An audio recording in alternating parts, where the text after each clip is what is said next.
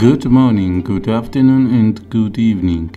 I will tell you an incredible fact that you definitely didn't know about your favorite actor. Subscribe to the channel and leave a comment.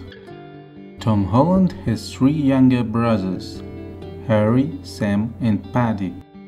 His father, Dominic Holland, is a stand-up comedian, and his mother, Nicola, is a photographer. Tom Holland was initially a dancer. He took hip-hop dance classes at Nifty Fit Dance School. Tom Holland was bullied at Wimbledon College throughout his school years for being a dancer. Tom Holland was diagnosed with dyslexia when he was a kid.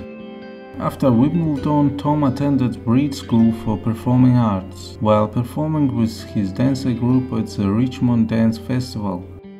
Holland was discovered by choreographer Lion Page. After 8 auditions and 2 years of training, Holland was cast in Billy Elliot, the musical, as Michael Caffrey, Billy's best friend. His role in Billy Elliot marked his first performance on the West End.